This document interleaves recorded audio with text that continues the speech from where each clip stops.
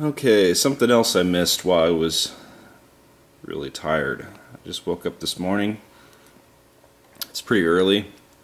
I glanced at the aim top gearbox and I noticed this.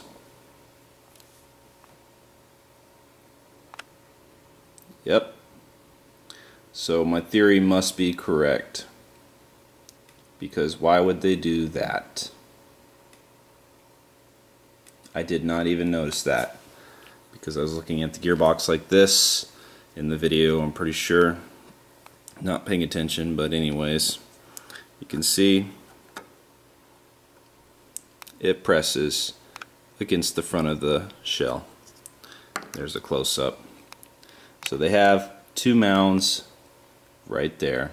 That has to confirm my theory about the version 2 cracking if it applies to the mound and not to the front of the gearbox shell. Just thought that was really crazy. I saw that this morning. I was like, whoa. Well, I guess I have to confirm that I'm right.